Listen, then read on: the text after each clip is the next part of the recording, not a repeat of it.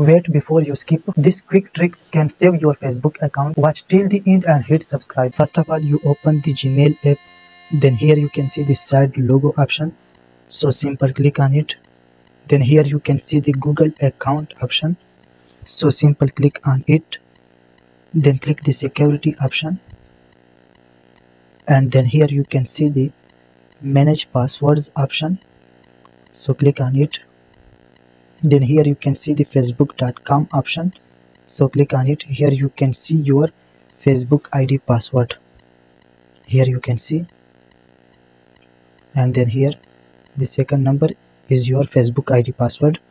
So this is the method. Please like, share and subscribe my channel for more Facebook tips.